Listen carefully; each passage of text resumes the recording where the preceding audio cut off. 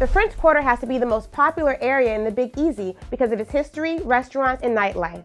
Treat yourself to a delicious beignet at the infamous Café du Monde, or sightsee in a historical neighborhood like Jackson Square, or check out St. Louis Cathedral in a horse-drawn carriage while capturing drool-worthy Instagram shots. Also, be sure to walk Bourbon Street, where you'll rarely see a person without a drink in their hand or colorful beads around their neck. Join Kinya Claiborne as she brings you another roundup of the Style List, your weekly guide to the hottest fashion, trends, and pop culture.